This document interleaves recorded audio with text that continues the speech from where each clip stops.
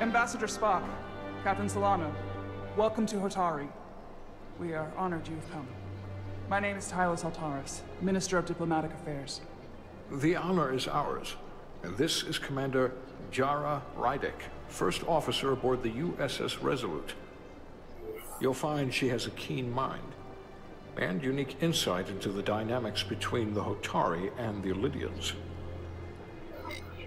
We are honored to be here, as representatives of the Federation. I'm so glad. These must be the representatives of the mighty Federation. The reigning authority in the galaxy. Or so we've been led to believe. Whether that's true or not remains to be seen. But, either way, we're grateful you've made the time to come to our little corner of the universe. And you are?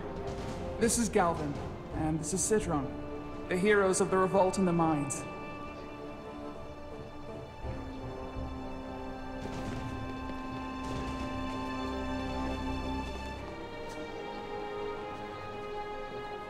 Let's hope this is the last time we ever have to come here. If you'll excuse me.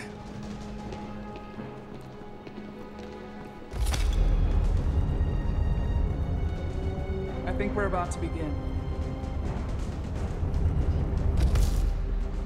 Did you hear the arrogance from that guy?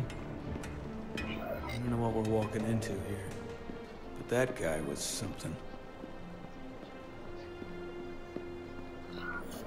That may be true. But let's keep an open mind going into the negotiations. Hopefully he's just one voice amongst many. Then let's hope he's the outlier. The Hotari have invited us as their guests, so we must show them the proper respect.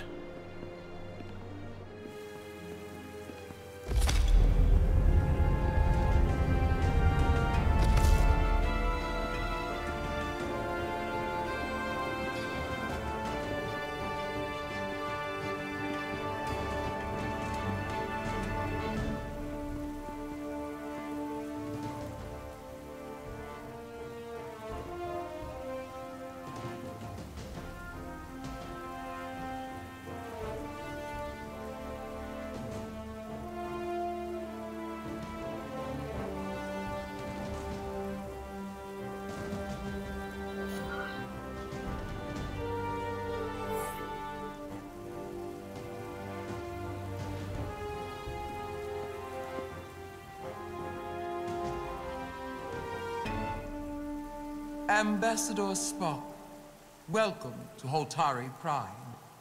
The honor is mine, Your Majesty. That the Federation would send one of their most respected representatives is not only an honor to the Hotari people and their queen, but a recognition of our stature and importance. Let's get on with it, shall we? With all due respect to the Federation and their ambassador, they have no authority here. We are not members of their alliance. We are not subject to their rule, nor yours.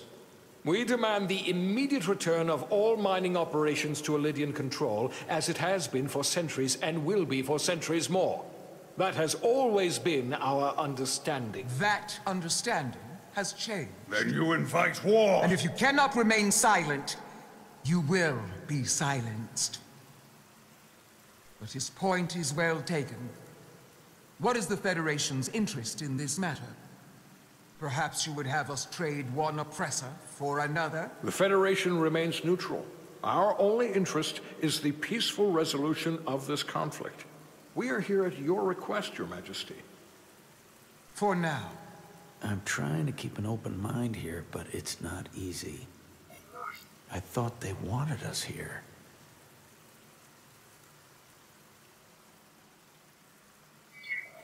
Was there something you wanted to say, Captain? Oh, no. My apologies. And what about Bakobliad? She's not part She of... can speak for herself, can't she? Then let her.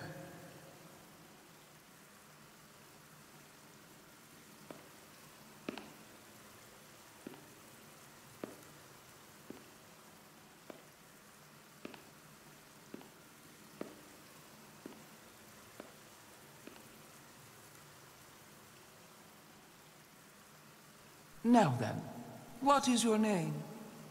Commander Jara Rydek, Your Majesty. Being a Kobliad, you would know better than anyone. Your people suffered brutal treatment at the hands of the Cardassians. Their injustice towards the Kobliad is as unimaginable as it is unforgivable. Not unlike how we have been treated by the Alidians. As much as they'd have you believe they are the victims here, remember it was the Hotari who attacked us. Hundreds of innocent Alidians were slaughtered without mercy in those mines. The blood is on their hands, not ours. Quiet! If after all the Kobliad suffered, you finally had the chance to right that wrong, to get out from under their control, would you take it? Or would you negotiate a peace?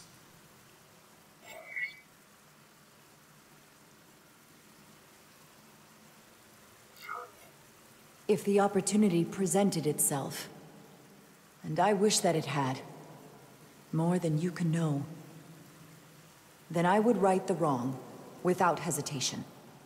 For the sake of the Kobliad, we suffered enough. Of course you would. It would be foolish to do otherwise. The Federation is the most powerful, most advanced alliance in the galaxy.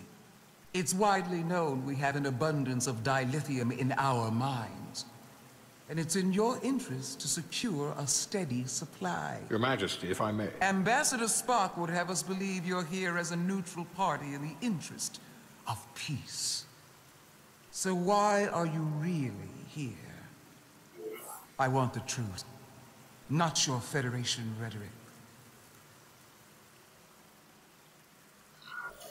As Ambassador Spock has said, we've come seeking a peaceful resolution to this conflict, and have no interest in your dilithium. I'm not nearly as naive as you must think. The Federation has done business with the Alidians for decades, which makes me question your motives. What they haven't said, but cannot deny, is a simple truth. The dilithium trade would not and will no longer exist without Alidian involvement. We created it for the benefit of everyone, especially the Hotari. We've given them warp technology. We've let them share in the profits. We've made their lives infinitely better than before dilithium was discovered. All of that goes away if the Federation turns a blind eye to their treachery. That is enough of your lies! The Hotari are quite capable of running the mines. We've done so for centuries. So tell me, who deserves control of the dilithium trade and the mines on Tau? Who should the Federation recognize? The Hotari or the Alidians? It can only be one or the other, not both. If I have to choose only one, then it would have to be the Hotari. Well said. How could the just and wise Federation make any other choice? This is an outrage. The Federation has lost all credibility. Mines are ours. Lydia will not be deterred.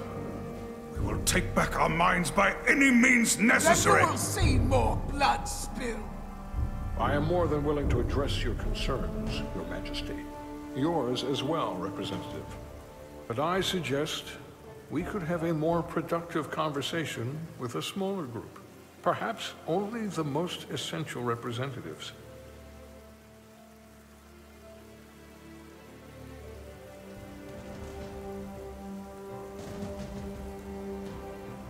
I suppose there is some sense to that.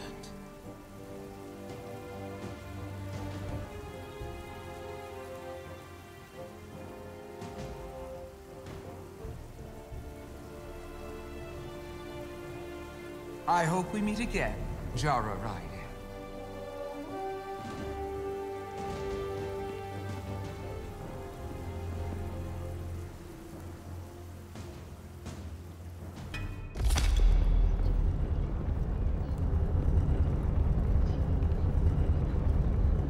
Spock and I will cover everything on the diplomatic front.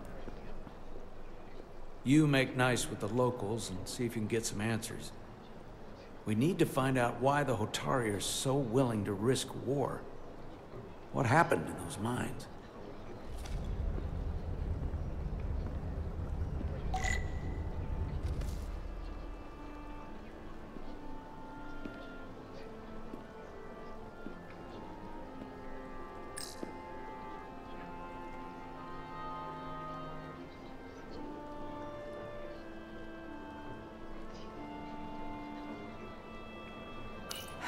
The captain and ambassador have it handled.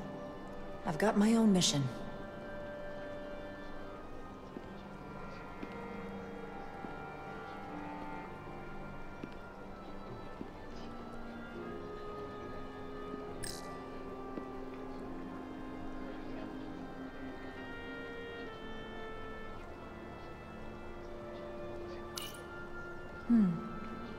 Soothing.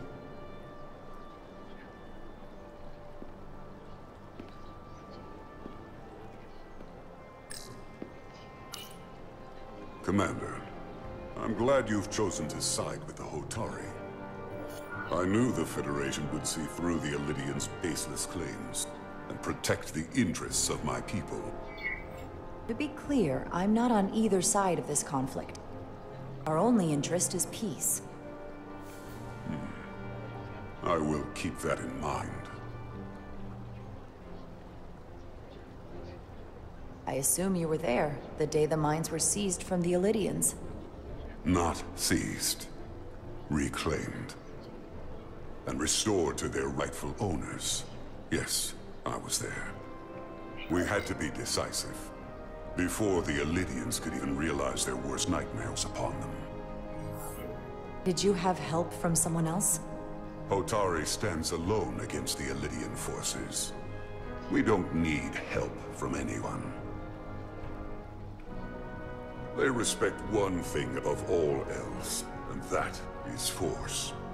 The greater the force, the more certain the outcome. Any talk of making peace is just that, and worth little without the strength to secure it. Which makes me wonder about your ship, the Resolute. Undoubtedly the Federation's finest warship. Ready to contend with anything the Elydians might have in store. Or is that not true? Maybe I've misjudged it. It wasn't designed as a warship. More for scientific research and exploration. But the Federation must have ships designed for war. Technically, they're Starfleet ships representing the Federation. But yes. I see. Sidron. A pleasure meeting you, Commander. I'm sure we'll cross paths again.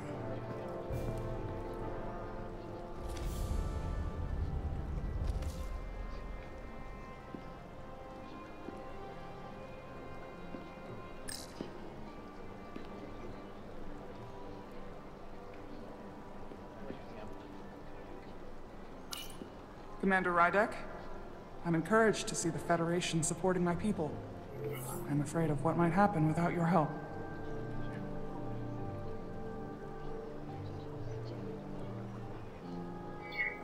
If anyone deserves thanks, it's Ambassador Spock. No one is more invested in negotiating a peaceful settlement to this conflict than he is. I'm so glad. We need his help before the situation escalates further than it already has. It's been very trying. I saw you speaking with Sidron, our national hero. I'm curious, what did he say? He seems to be of the opinion that negotiating for peace is a waste of time. Because force is the only blunt instrument he understands. He's a miner, not a diplomat. For the first time in our history, the Hotari have the upper hand. We see ourselves as strong instead of downtrodden. New voices have risen up. Old voices shouted down. Galvin and Sidron have become national heroes. Now, they have the Queen's ear. Better or worse, depending on your perspective.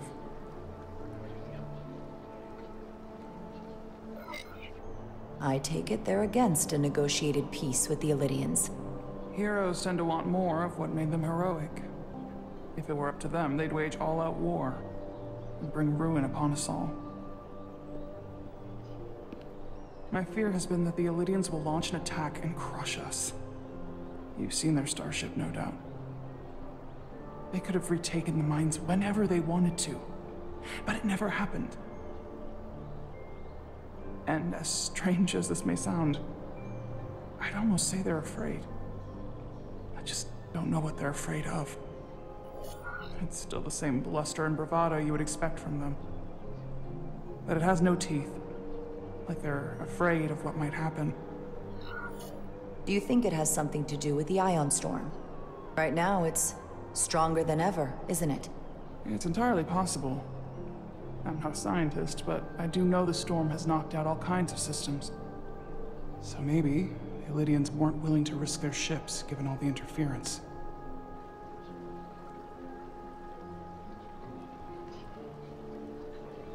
Since the day of the revolt, Galvin has seized control of the mines and restricted all access. No one's allowed without his personal authorization. And they've taken over a section of the palace with just as much secrecy and security. I'm told it could be something they brought back from the mines. I've made inquiries, but everyone pretends it doesn't exist.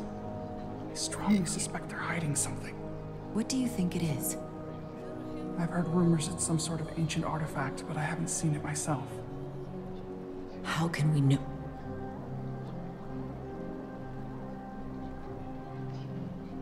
I'd better see what's happening.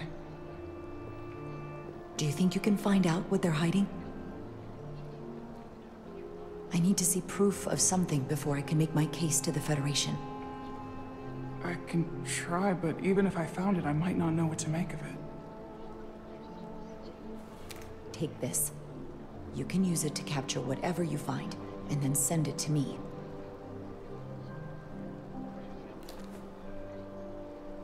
Thank you. I will let you know what I find. And I look forward to our meeting again.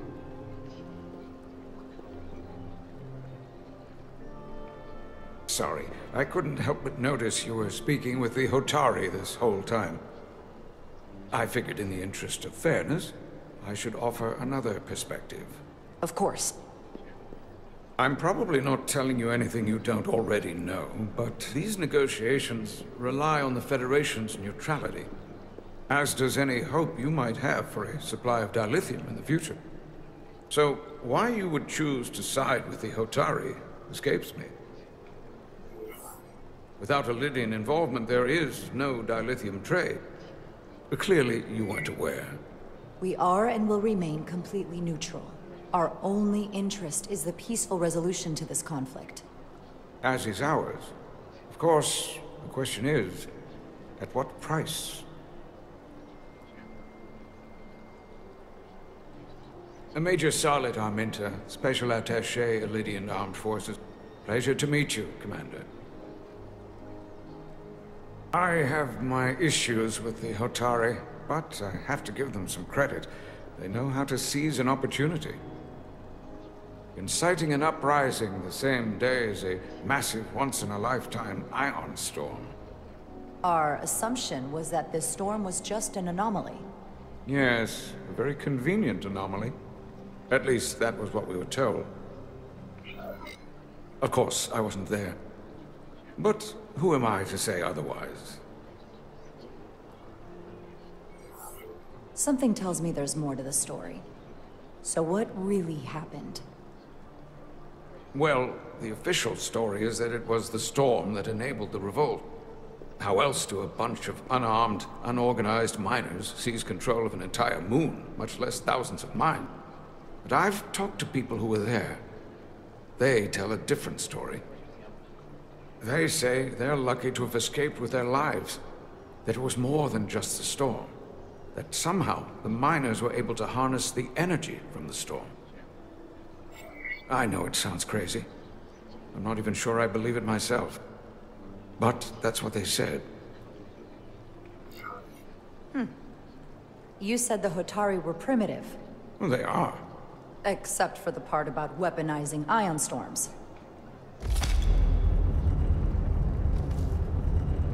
If you'll excuse me, Commander Ryder.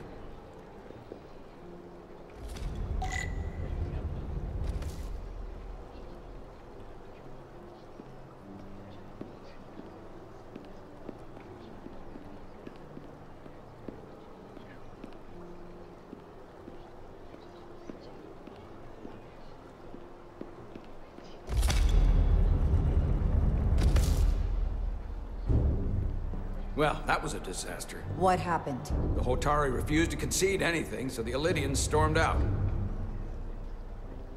The Hotari did not invite us here as peacekeepers.